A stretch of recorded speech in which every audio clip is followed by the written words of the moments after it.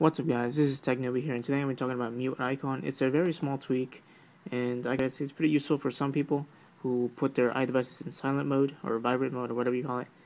So what it does is adds an icon in your status bar, and it tells you that if your device is on mute. So as you can see right there, it has a little speaker and a slash mark indicating that it is on mute. And in the settings you get two options, either the speaker or the bell. It's up to you.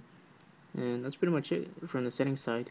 If you want to get this tweak, all you gotta do is go to Cydia, and then go to search, and just type in MuteIcon, all in one word.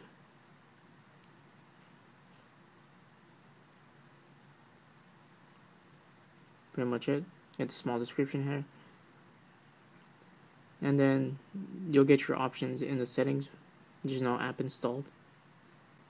As you can see there, there's the enabled, and you get the two options of either a speaker or a bell, and an option to donate to the developer. And that's pretty much it. It's a small tweak. It's useful for some people who forget, and this is a great way to remind them. But yeah, if you like this video guys, please click on the like button. If you have any more questions, post a comment, and if you want to see more videos like these, please subscribe. Thanks.